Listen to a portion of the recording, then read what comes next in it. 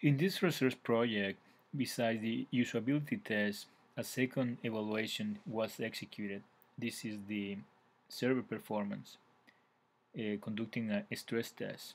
For this stress test, we use Ubuntu VirtualBox to run a script to create a high number of users, and we were connected to the server, observing and annotating the changes in the CPU memory and also the changes in the actual um, services in the collaboration environment.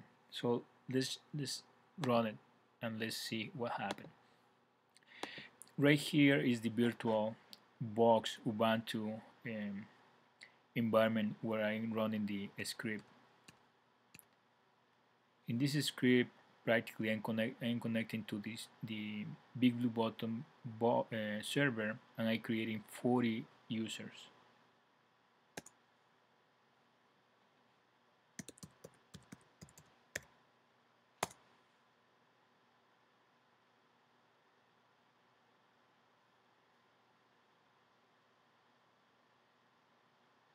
So right here, right now, is creating the 40 users.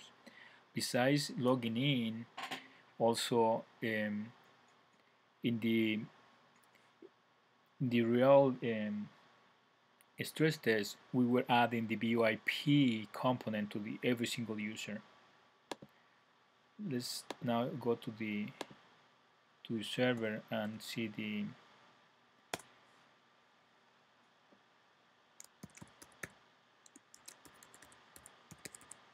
performance of the server.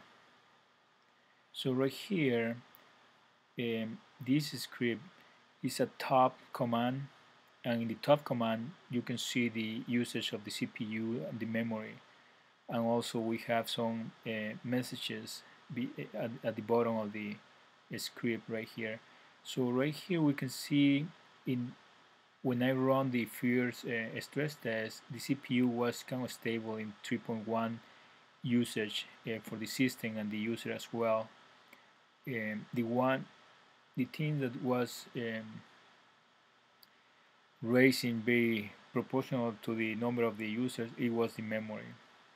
You can see how the memory is raising right here.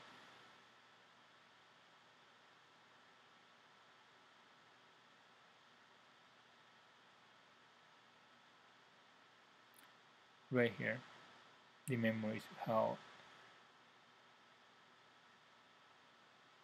So this is the way that we conduct the stress test, running the script and observing